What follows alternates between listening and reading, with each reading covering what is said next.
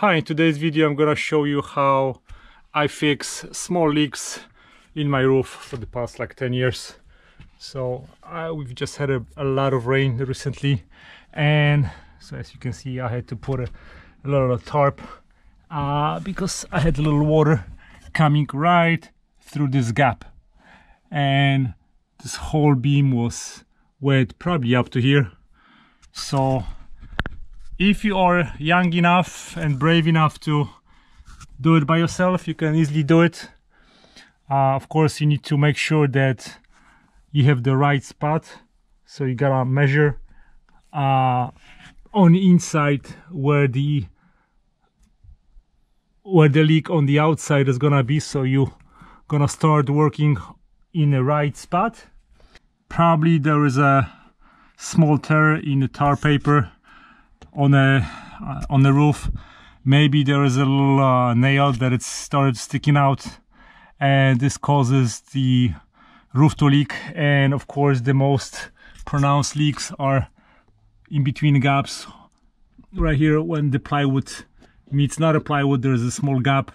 This is usually where I see the leaks. So I'm gonna measure where it is corresponding on top of the roof, and I'm gonna go and fix it. Alrighty, so I know that my leak is somewhere in this area, and as a matter of fact you can see already cracks right here. This is probably where the water was coming from. So now all I need to do is just open area a little bit bigger, so I have like at least 2 feet by 2 feet area to work with, clean it, and first step I just need to get the tiles out. After about an hour and a half I've opened up this section. Of course it is always a little bit bigger than you expect. So this was the area where I had a leak. I see the beam, the water was coming on both sides, and then of course was coming on a beam. But of course water always comes from the top, so I've decided to open it a little bit higher. So you can see like it's probably I went up 4 feet up, and I'm glad I did, because even though this area was creating the leak, as you can see I had some water coming from here. So this is 35-year-old roof, so I have a bunch of cracked underlayment which creates the leaks. And of course if you have a big gaps like this, then you can see where the water is coming from. Water of course was probably coming from the top, somewhere in this area I would say. This was still a little bit damp, and it's probably sipping underneath the first or second layer, and then it's spreading on both sides, and the exit was right here. So I went about a foot and a half lower than this spot, and basically I think this is the area that I'm gonna clean.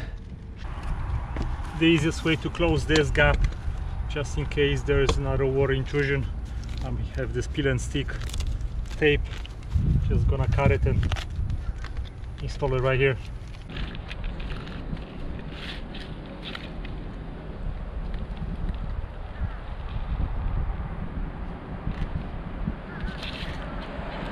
And it's gonna go across.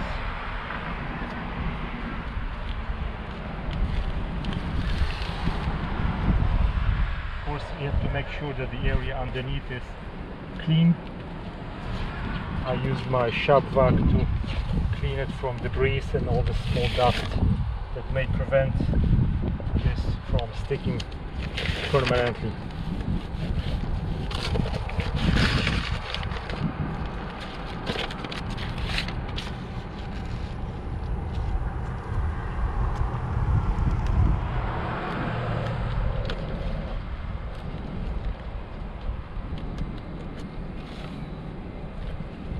Okay, so just in case I have another water intrusion, at least this area is gonna be sealed.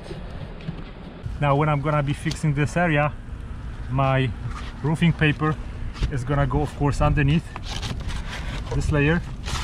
So you want to double check that there are no obstructions underneath, so you can slide it under. And then I'm gonna make a cut right here,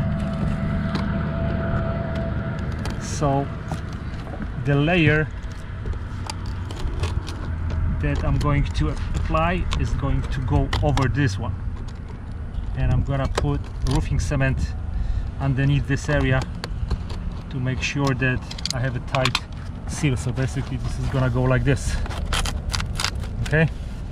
So when the water flows down, it's gonna flow over this area, not under. But anyway, still I like to put a little roofing cement underneath, and then I'm gonna put it right on top.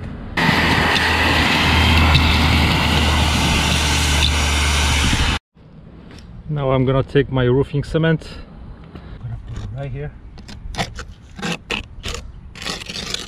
so when the bottom part of the paper touches this area, there are gonna be no leaks.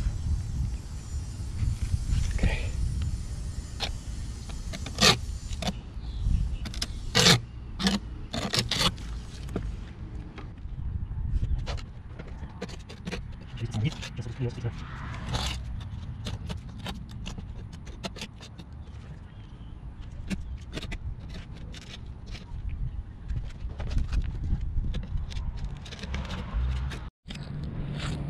Now the last layer goes underneath and over. So first I'm gonna put it right underneath through the gap. I'm gonna tuck it in right underneath my top layer.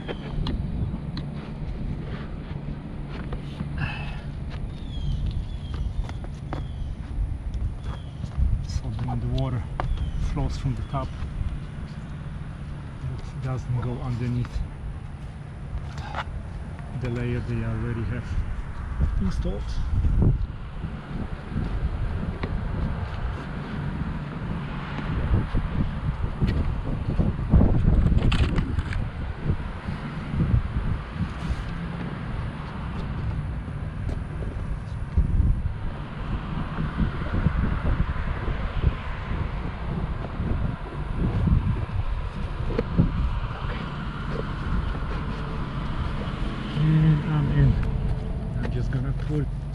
Push it up as much as I can until it stops.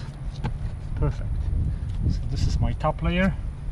I'm gonna put a little roofing cement underneath over here, and then over on the nails. This is just for double security, and also I always do it because then both layers will stick together better.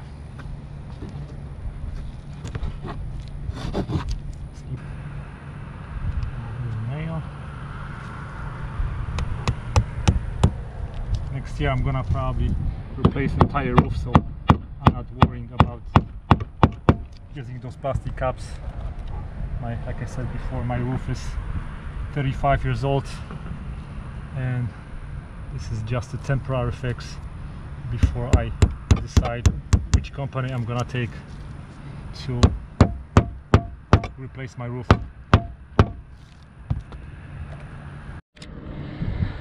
So this is how my project looks like.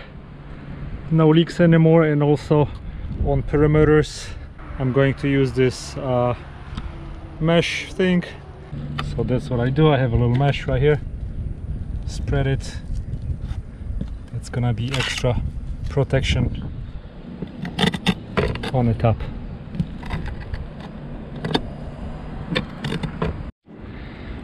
Alrighty, after about 4 hours I'm done. And I'm gonna put my tiles back on the roof, and that's gonna be it for today. And I think within the next couple of days I'm gonna have a pretty good rain, so that's gonna be a perfect test to see if I did a good job or not. Thanks for watching, guys. Goodbye.